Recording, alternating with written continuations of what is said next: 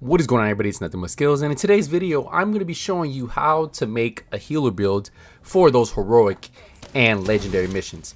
Mainly legendary because you know that's where the hardest difficulty is right now, and that's where most likely you'll run a healer build. And you can even run this in heroic if you guys want to have some kind of team synergy going. And the way I have this set up is going to help your team stay alive, and they'll also put out more damage. Now there are a few ways that you can run your healer build.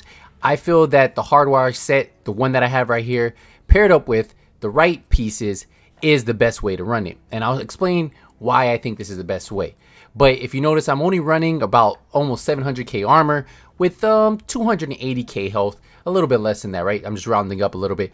My specialization I am running is the survivalist, and I think that's the best one to run for a healer build in this meta. But you can run the technician too. That is still another way you can run the healer build if you want to run that. But what we're going to do right now is we're going to get into the weapons. So you can run whatever weapon you want, but the talent you want to have on your primary is going to be reformation. Headshots grant 30% skill repair for 8 seconds. Yeah, so every time I get a headshot, 30% skill repair for 8 seconds. Now this is just my backup. This is my backup talent because on my secondary, I have the name shotgun, the send-off. And the reason why you want to run this one is because of the talents. It comes with perfect distance, 100% optimal range. But look, perfectly rooted. While equipped and in cover, all skill damage and healing is increased by 30% for 15 seconds. Now the buff is lost when you exit cover, which you're going to stay in cover because you're a healer.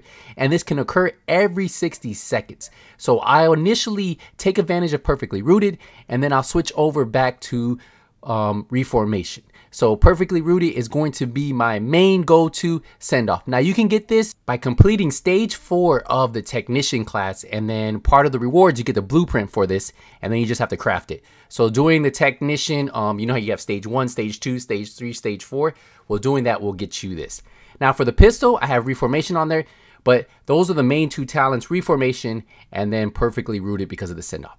But let's get into the gear itself, right? Let's get into the build, because the build is what allows you to keep your players up, right? The weapons are just a little bonus to the healing, but the build is what's going to keep the team up. So we are running a 4-piece hardwire set. You can see that right here. And what the 4-piece is going to do is the 2-piece is going to give us that 15% skill haste, and the 3-piece is going to give us that 15% skill repair skills. We're not worried about the skill damage, but the repair skills is what we want there. But that's not what would make this any good. You can probably get a high end that's going to do more than that. But the 4-piece is what really gets interesting. Whenever you use or cancel a skill, your other skill is automatically refreshed, and it increases the total skill damage and skill repair. So skill repair is what we're paying attention to, by 10% for 20 seconds.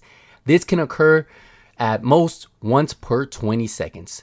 Now what this does is it gives you an instant shot on your chem launcher, because all you have to do is pick up your restore hive or destroy your restore hive, and you'll instantly refresh your chem launcher, and then it's going to have that extra 10% skill repair, and you'll be able to use it on a player.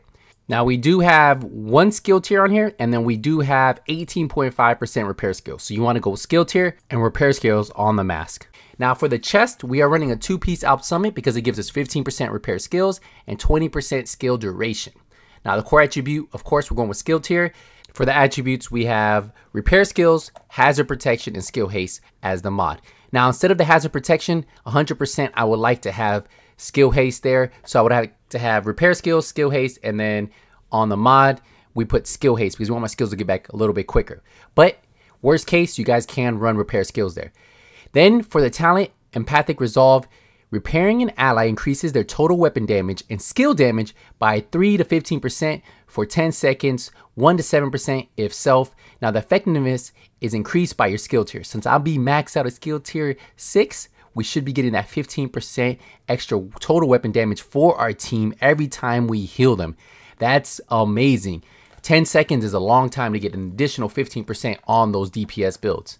We get into the holster. This is our next piece of hardwire. So we're just going to roll skill tier and then repair skills on here. So you're going to notice that's a trend, right? The knee pads, the same thing, skill tier, repair skills. So pretty much on all the on all the hardwire sets, we are running skill tier and repair skills. The gloves, the same thing, skill tier and then repair skills. That's what you guys are going to want to go with on those 4 pieces. Now for the backpack, this is our second piece of Alp Summit. So this is giving us that 20% skill duration. We have skill tier, skill haste. Instead of armor regeneration, I would like to have repair skills. And then since I didn't have repair skills on there, I rolled my mod of 19.5% repair skills on there. Now the talent you definitely want to have is safeguard. While at full armor, increase total skill repair by 100%. So if your chem launcher is doing about 1 million, it's going to do 2 million. And you already know 2 million is enough to heal even the tankiest players in the game to full health. So if you're running some type of skill build, some type of healer build, this is going to be the talent for you. Some type of healer build, you're going to be running this talent right here. Safeguard, 100%. The best healer build talent in the game right now. Now, if you don't have a 2-piece Alp Summit on the chest or backpack, you can substitute that for Mokami chest and backpack. Because look, it gives you 20% skill duration, 15% repair skills. The same thing that you are getting for running that with an Alp Summit, chest piece, and backpack. So if you don't have the Alp Summit chest and backpack, run the Murakami chest and backpack with the same rolls. So 2 different options for you guys. Now that we know how the build is set up, right, the build itself, let's talk about the skills. So we run the Restore Hive. The Restore Hive is going to give us 320k healing in PvE. The health on this is about 4.2 million. Now, I do have a healing mod on there. I have a health mod on there. If you want to get the duration mod, you can. And then for the other one, we are running a radius. Now remember, these numbers do not include safeguard, do not include perfectly rooted, do not include reformation. Anytime you have any of those procced, that does not include any of that. Now, if we get into the chem launcher is healing for 1,082,000. And look, we have a 7 ammo count, and then the ammo cooldown is about 19 seconds. Now, we do have a healing mod on there on this one, and then also you can choose whether you guys want to run a skill haste or if you want to run 1 extra shot. I'll let you guys decide. It's about 0.7 seconds faster to get your skills back if you have the skill haste, but I'll let you make that decision. Now remember, the armor repair that you're getting in PvE, right, is 1 million, right? Oh, repair over time is 194,000. But you got to think about this. Once I have safeguard, that's going to be at 100%. So my armor repair is going to be 2 million. There's not a tank that's more than 2 million. So you should be able to heal them up to full heal no matter how much damage they are taking. And as if we watch some gameplay right here, you're going to see the heals heal him to full health. I'm keeping him up. And when I don't even have to worry about healing myself, because my Restore Hive is going to heal me, right? And a Restore Hive is still healing him when I'm on that cooldown waiting. But if you have multiple players, you have to heal. That's with the Restore Hive. And if they're playing smart, right, he's just kind of standing in the open. He's doing it on purpose. We're trying to get him to take damage. We're trying to get him to take some of that damage so that way I can heal him and show you guys how powerful these heals are and how they can bring a guy who has no armor all the way to full armor instantly. So that's why DPS players will benefit 100% from this. And if you're watching, every time I heal him and he gets that full heal, he has that 15% extra damage on him, right? So you can see it on him. It's on him right now, and that's what's great about this. The chest talent with the backpack talent with hardwire and being able to consistently get my heals back to keep my team up is amazing. Now, if we get into the specialization real quick, the last thing I want to go over is the survivalist. The reason why I'm choosing the survivalist is because not only do we get this 15% increased outgoing healing, we also get this armor kit that's great for team play. Armor kits now repair over 5 seconds instead of instantly, but heal your whole group. We have the 10% protection from elites. And then if we go down, we also have group members gain 10% damage to targets with status effects. Now, if we throw out Incendiary Grenade, they're going to get a status effect. That's why it all works really good hand in hand. And then also we have that talent, while on cover you gain 10% skill haste. So that 10% skill haste, the 15% outgoing healing, and the med kits, this is why I like the survivalist. Now you can run the technician like I told you, but personally I think the best bet for this build is running the survivalist. Now remember, if you do want to run a high-end healer build, you 100% can.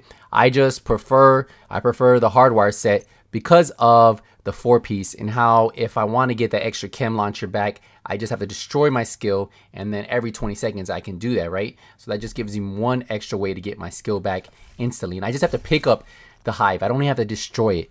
But this is how I run the build. If you guys have any questions on this one, let me know in the comment section. Thank you guys again for all the support.